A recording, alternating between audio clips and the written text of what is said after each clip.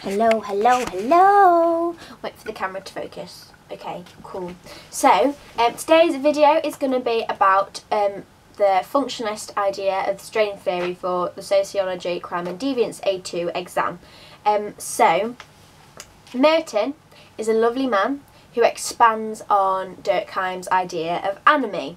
So anime being that state of normlessness, not too sure what to do with themselves, and he basically says how people engage in deviant behaviour when they're unable to achieve socially approved goals by legitimate means. For example, they're not able to get that amazing doctor job because they're not rich enough to get the materials to revise and get the grades, so they feel the strain and they turn towards illegitimate means, for example crime, stealing money, in order to still achieve those legitimate goals that are shared by the culture and society.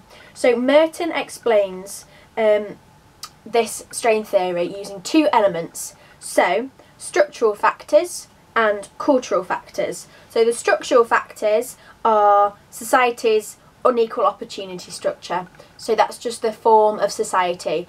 Durkheim speaks on meritocracy, how people have to work hard in order to get that really good job. However, functionalists do talk about how society is equal, but they also can mention how it just can be unequal in those sort of respects.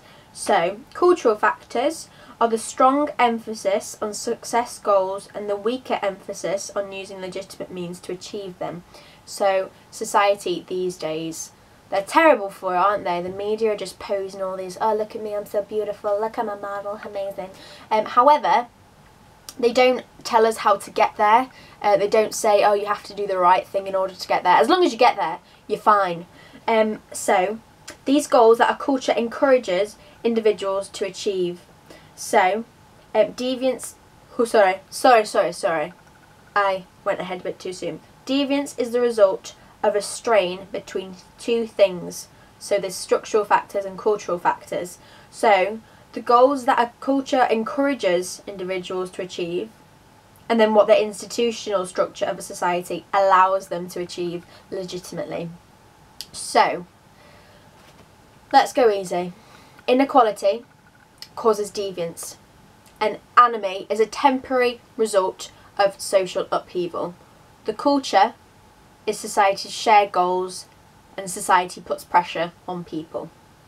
However, people are in different positions of the social structure. However, different relationships with the value consensus because they're in different positions of society.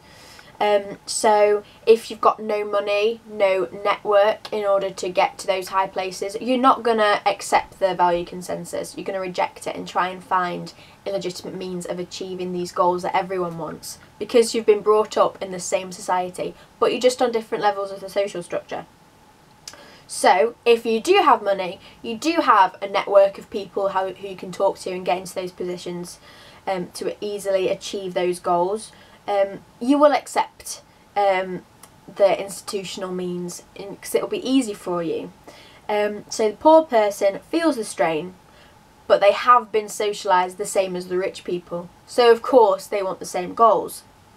So that is basically my simple version of it. Looking at the textbook, you look at it and you're like, oh my goodness, dear God, I can't remember all of that. So I help myself out and make little mind maps. Yay! So basically simplifying all of the information, easy for me to remember and just recall it in the exam. So there are 5 responses in order to achieve these goals. So let me get my other piece of paper. So there is conformity. This is when you accept the goals and you use the institutional means to get it. So these rich people, they can go into society after of getting an amazing degree because they've got the network and they've got the money. Innovation, accepting the goals but rejecting the institutional means. This is the cheeky way.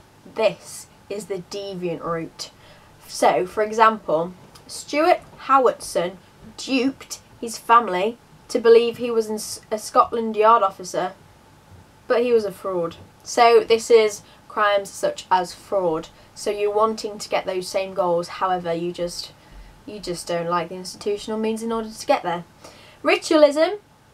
This is quite sad actually, because you reject the goals but go along with the institutional means. So you're like, okay, I know I'm never going to get there, but hey ho, this is how society runs. I'm just going to do the same thing over and over again, but never get there. And deviant behaviour results from being strongly socialised to conform to expected behaviour. You're just going through the motions in a ritual, not aiming for anything higher, which is really sad. Really sad. And then there's also retreatism. So that is where you reject both the goals and the means. And these are the dudes that descend into alcoholism, drug abuse, all that sadness, because they just reject society. And then rebellion. So this is when you could form your subcultures. So you're replacing the cultural goals and the institutional means with new ones that meet your criteria and your values in a particular group or culture. Yeah! That is Merton's strain theory. Then there's also another beautiful functionalist beauty called Hirschi. And he talks about 4 controls producing conformity. So he speaks on social bonds and conformity and what stops people from committing crime. Let's talk about this. So there is 4 controls producing conformity. Number 1, attachment. So attachment is when you're under control by what people think about them. Comes from developing strong emotional bonds. So for example, if you're attached to people and you care about what they think about you, so I care about what my mum thinks about me. I don't want her to think I'm a silly poo, so I'm not going to do silly poo things in order to get that respect still from her. I'm not going to commit crime because she means a lot to me, because I'm attached to her and we have that strong emotional bond. Number 2, commitment. So this is when you invest time in education or a business, so you're less likely to deviate. So you're committed to a certain thing. For example, I was committed to the Macbeth play back in December. So just because of this commitment, I wasn't going to deviate away from it just because it was my thing. I didn't want to lose it from doing deviant behaviour. Yeah. And then number 3, involvement. I usually find commitment or involvement are difficult to split apart. So I'm thinking involvement more in time management things. If you're involved in a certain activity, for example, when I was younger, I used to swim a lot, and I was involved in galas and things. I was involved an awful lot in swimming. So because my time was took up in the swimming baths, I'm not going to have any other time available in order to steal that bank. Well, I don't steal the bank, I steal the money from the bank. So just because of that involvement. And finally, number 4, belief. So we have a common value system which asserts a need to respect authority and law. We've all been socialised to respect the law. If we don't, we're going to get put in prison. It's just our belief system, and we all have that social solidarity and that value consensus with our norms and values. So because of our beliefs, we're going to conform to it, and we're not going to be evil because we've been socialised not to be. So over 2 spans of 2 videos, I've spoke about Durkheim and his functionalist view of crime, and I've also spoke on the other functionalist route of strain theory and Hirschi's conformity and social bonds, preventing us from committing crime. Whew! Right, I'm ready for this exam. I'll have you. I'll have it. Well, not yet. I still need to do past papers and stuff, but yes. I hope that was alright for you, and I hope you learned a little bit of stuff. But yes, enjoy the rest of your day. Happy revising!